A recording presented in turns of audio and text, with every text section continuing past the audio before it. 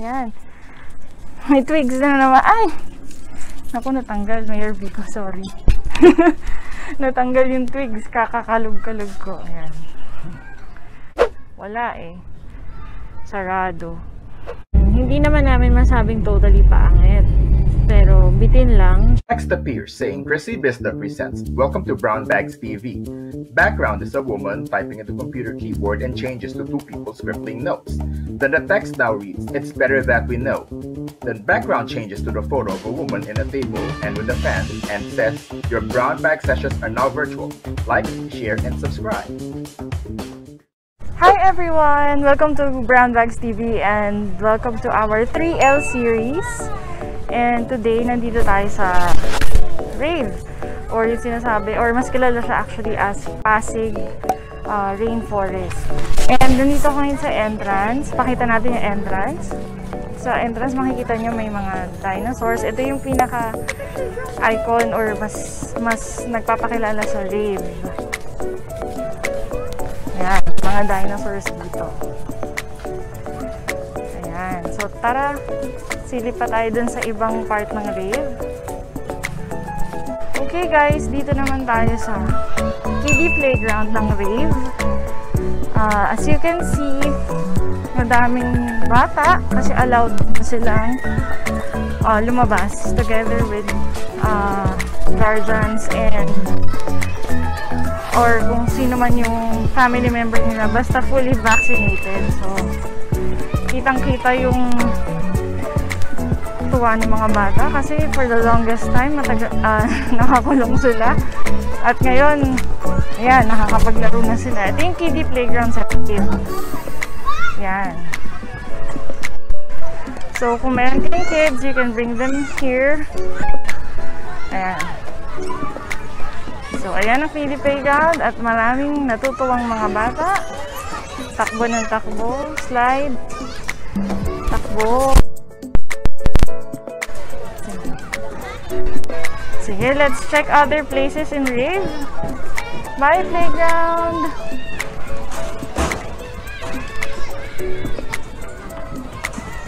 Hi guys, nandito ako sa RAVE Adventure, ano ba to? Adventure Park.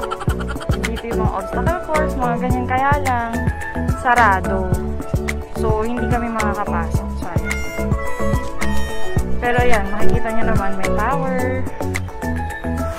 Hanggang dito lang kasi yung pwede namin makunan, hindi kami makapasok. So, ayan. But at least may idea kasi pag pumunta kayo dito at matsyempohan ninyo na bukas, ayun, mas maganda makunan nyo yung loob. Pero as of the moment, ngayon pumunta kami, it's a Friday. Wala eh. Sarado. Sige, let's check other places here at RAVE. Hi guys! So, nandito tayo ngayon. Kakapasok lang natin sa flower field dito sa RAVE.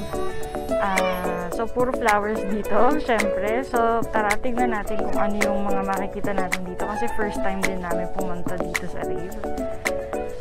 Sabihin natin, Kuya! Kuya Ray, tara! Ito, tignan ang... ito yung mga flowers. Tapos, meron dito infographics of the flowers. What are the parts of a flower? Types of flowers, parts of a seed, parts of a flower, and what are the beneficial insects? Kasi ano din siya, based dun sa nabasa ko sa website, may mga nag-field trip dito ng mga estudyante. So, kaya siguro may mga ganyang nakasulat about flowers, yung mga seeds, parts of flower, etc. Sige. Dito nakalagay spider, isang klase ng flower. Ito? Spider lily. Spider lily daw yan. Yan? Siyempre, bawal pumitas. Ayan. Huwag pumitas ng bulaklak. Huwag pumitas. Bawal. Kasi kung lahat pipitas, papangit na itong field. Ayan. Dito tayo. And may well sa gitna. Yan, may well sa gitna. Wishing well ba yan? Well ng tubig. Oo nga. Hindi, yan ba yung typical wishing well na binabatuhan ng coins?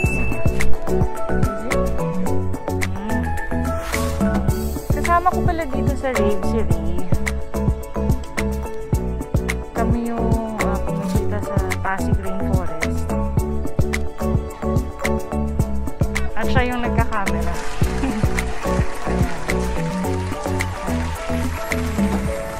Lipat ba tayo? Hi guys! So nandito pa rin tayo sa flower fields. Ito yung nandito ako sa loob ng parang kubo. Pero parang di na siya kubo. Ano lang siya. Hot na puro twigs yung itaas. Ito. Ayan. Puro twigs lang. Ay, nalaglag na ako. Ayan. Anyway, sige. Tara. Tuloy na natin yung pag-iikot dito sa flower fields. Kuya, wait for me. Ayan. So, ano yan? Yung mga white angel flowers. Yung ba yung tawag dyan? Yan. White angel flowers. Kasi natapos na tayo dun sa mga orange and violet flowers. Ito naman. Mga pinks. Mga pink na.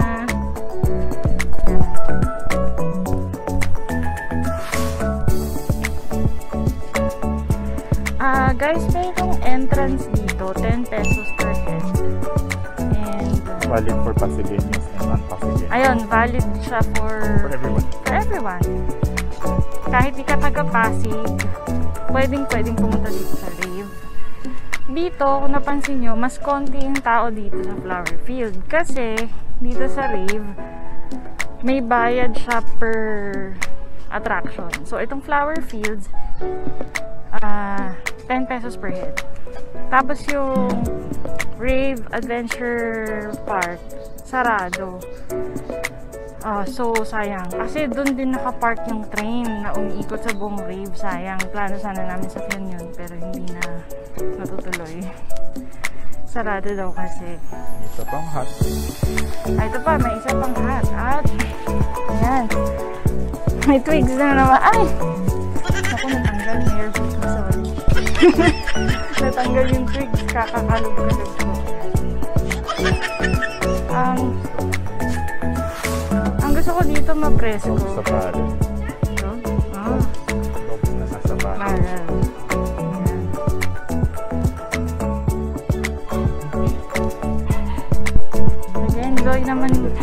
Enjoy naman kami dito ni Ray kasi maganda siya for leisure walk. Pero mas maganda kung lahat sana attractions bukas eh. So, ayan. Ano na ba to? Ayan. Yung kanina. Violet flowers. Same violet flowers. Ayan. May konting tao lang. Kasi nga, ito yung paid area. So, syempre, hindi naman lahat. Controlled access bali. Oo, may control sila sa bawat gate. Controlled access dito. Ayan. Sige. Ikot. Flower fields.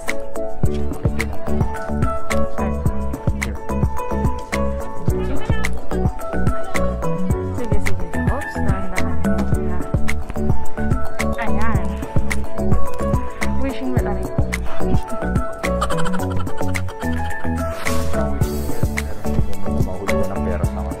Kasi may grill siya. May tubig ba to? Teka nga, tingnan natin. Meron naman pala. Yan, sa gitna may banga. Ayan, may banga. Kapag ginali and all, basically malaki-laki rin to. Oo, malaking well. Okay, moving along sa The rest of the flower park. oops, dapat pag pumunta kayo dito naka-rubber shoes kayo kasi baku-baku yung daan. Pakita mo nga yung nilakari ko. Sorry. Ayan yung hinakbangan namin. Ilang steps lang yan pero minsan nakakatapilok yan. Ano kung uninitiated?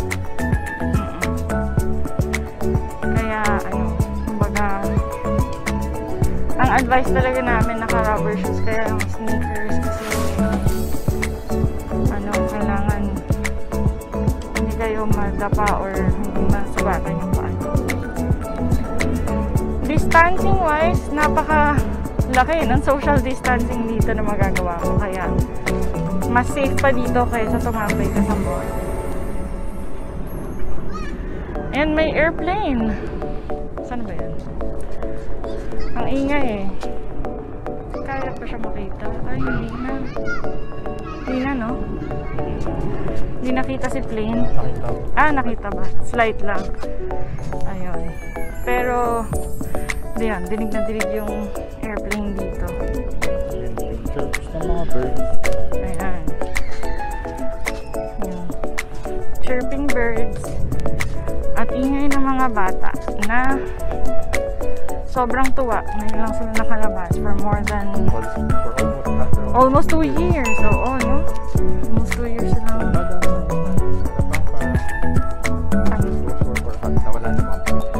ayan. Isang enclosure. Walang twigs.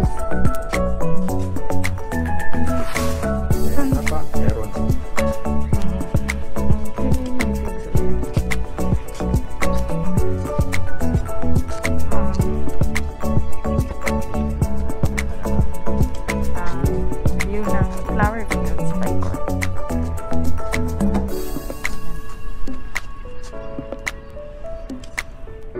Okay naman dito, leisure walk. Tsaka naalagaan naman nila yung flowers, di ba? Kasi kita niyo naman kanina malulusog yung flowers, no? So I guess they're doing a good job in taking care of the flowers. Time na walang pumupunta. Another one this week. Okay, another parang passageway lang to, no? Itong mga heart na to na may twigs. Ngayon wala nang flower. And children, ayan, sa takbuhan.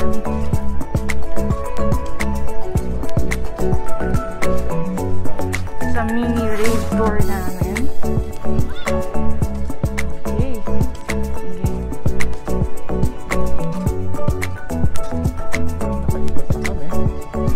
And that's your flower fields at Rave. Kita na ulit dito. Expand ng mga bulaklak. Aha, ayan. At mga batang masayang-masayang nagtatakbuhan. Excuse po! Ay! Excuse po!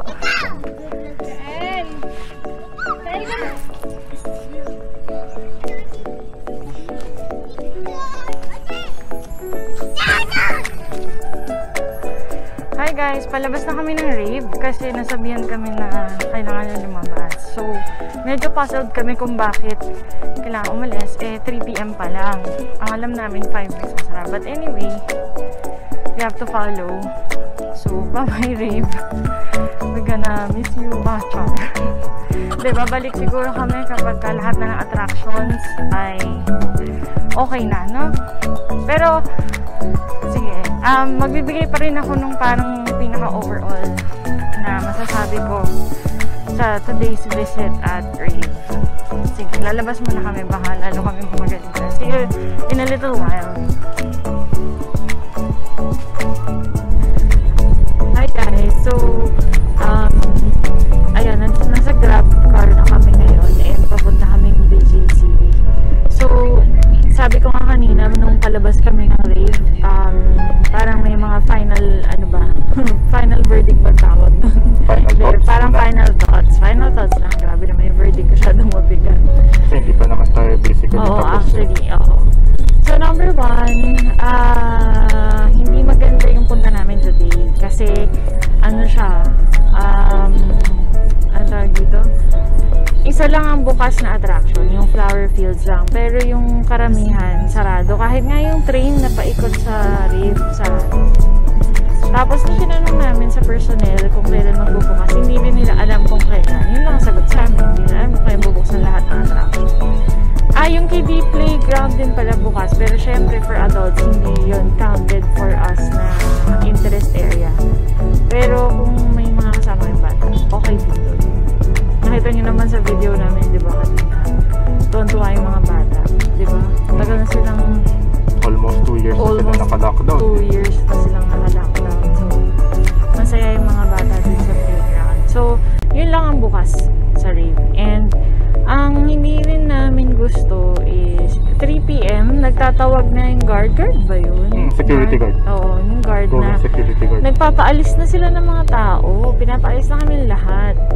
Tapos wala namang announcement sa official page ng rave na hanggang 3 PM lang. Hanggang 3 PM lang yung park hours. Kahit dun sa website ng Pasig, wala rin nakalagay na hanggang 3 PM lang yung hours ng pagbisita sa park. So yung mga late na dumating, yung mga around 2:30, 3 o'clock, pinalabas din sila. Hindi na nila na-appreciate. Wala na kasi excuse me po. Wala na, sarado na. So ayun. So I guess hindi naman namin masabing totally pangit. Pero bitin lang, tsaka parang wrong timing yung bisita sa rave today. Okay lang, pwede naman bumalik. And hopefully, malaman namin kung kailan yung mas maraming attraction. Oo, ang bukas. And nakapost na rin yung talagang park hours dun sa entrance. Para alam, kasi wala, kung sa ibang countries yun, kahit sa US, sa Australia, sa Canada, nakalagay dun na park hours para alam din nung mga bibisita. Yun. Kung kailan yung hours of operation, kahit nila yung hours of operation. Pero okay naman doon, hindi ganun kainit. Ano naman, mahangin naman. Kaya lang yun nga, yung mga attractions, wala. Kulang sa attractions. Saka, tingin din namin baka wrong timing din kami. Ewan ko kung saan ba yung pwedeng source malaman kung ano ang park hours din. Ano yung attraction. Hindi namin, kasi dalawa lang yung tinignan namin. Yung official Facebook page ng rave at saka yung Pasig City website. So, wala kami nakita na info. Anyway, pwede naman bumalik. Balik na lang, no? So anyway, thank you so much for watching and see you in the next episode sa 3L series natin. And thank you, Ray, for coming. Thank you for watching 3L series ng Brown Bags TV. See you again in the next episode. Ciao! Bye! Background shows a small group of people in a theater-like setting watching something, and a block of text in the pink box appears at the lower part, saying, "Thank you for watching." The next sequence shows 2 sets of hands scribbling on a flat white surface, and a block of text in the middle with the words, "See you on the next Brown Bag session." Don't forget to like, share, and subscribe. Audio description written and voiced by Ray Recran.